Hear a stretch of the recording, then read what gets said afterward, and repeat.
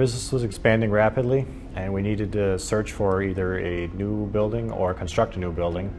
And the biggest problem with IT was that we didn't have wireless going throughout the building at all, and the only way to get wireless was to come back into the communications office.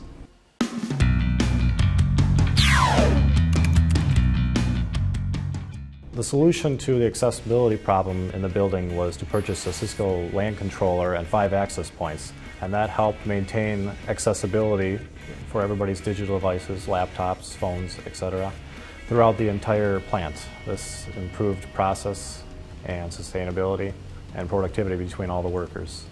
With the new wireless connectivity, productivity workers no longer have to go back to their desk in order to enter orders. They can use their mobile device to enter data, and it will be added to our system immediately, and the Cisco wireless LAN option made that possible.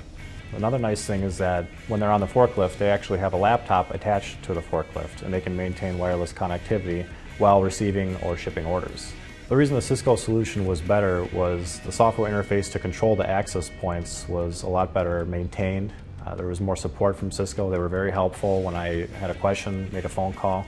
They were great with support. I didn't have to wait on the phone for very long.